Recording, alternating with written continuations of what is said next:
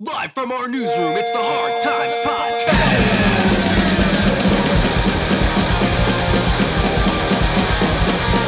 With Bill Conway and Matt Sankum.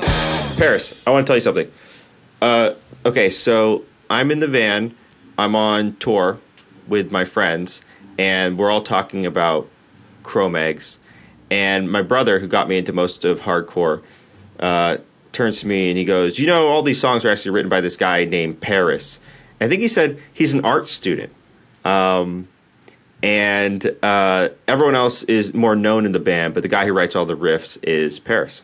So, Parris, are you an art student, and did you write all the riffs? Was my older brother correct? I was an art student. I have a bachelor's degree in fine arts. But at some point during my education, my agent is telling me I'm booked for Law and Order Criminal Intent on Sunday. Oh, yeah. Awesome. I transferred to the film department, and that's why my agent is actually contacting me, because I work as a camera operator. But I do have a degree in fine arts, although I was distracted by other, if you have multiple skills that you can monetize, you really have to kind of just follow the opportunities, and I followed them into the film business and into the music business, and I kind of left art behind. As far as the riffs, well, I certainly wrote the riffs for Hard Times and many other Cro-Mag songs, and I was the primary riff writer for the Cro-Mags, but although I never wrote lyrics, I wasn't a lyricist. That was early on, we had our first singer was Eric Casanova, and he wrote quite a lot of the lyrics for the Age of Quarrel album. He wrote the lyrics to Life of My Own, Hard Times, Street Justice, Survival of the Streets, and then he left the band, and then John came in and wrote quite a few lyrics, and earlier on, even before Eric was in the band, Harley wrote the lyrics to the song World Peace, which I wrote the music for. So there was quite a few people who had a hand in writing the lyrics for Age of Quarrel, but certainly the what I always often refer to as the Cro-Mag Manifesto was written by Eric Casanova, writing Survival of the Streets, Hard Times, Street Justice, and Life of My Own. I mean, all the things that so many people feel is the manifesto or the message of the band, at least, or the message of that album, was Eric's. The brand.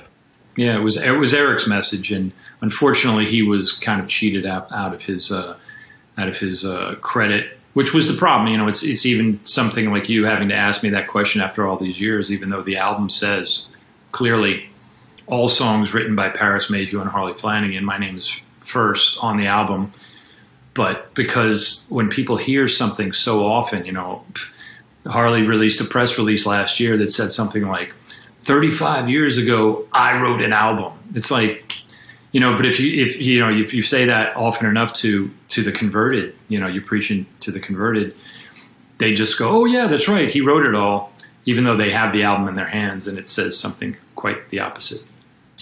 And I find myself often having to answer these questions just to stave off, public, his PR. And it's funny because I actually won a legal battle recently against him.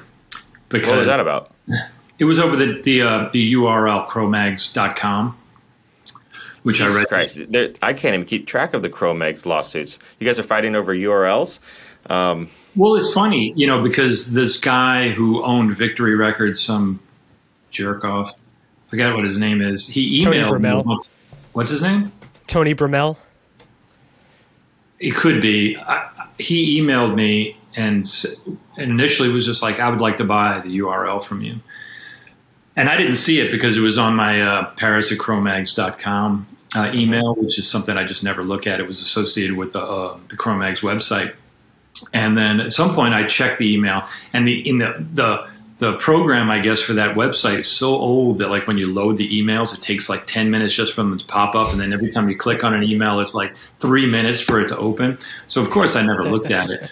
But when all this stuff started going down, I went back and I looked at the emails, and it was funny. There was like 5 consecutive emails from him, only a couple of days apart. And it's funny, like The only kind of escalation I've ever seen in emails like that was like from ex-girlfriends, where they were like, "Oh, I miss you so much," and then when you don't respond, the next one is like, "You motherfucker, I hate you." And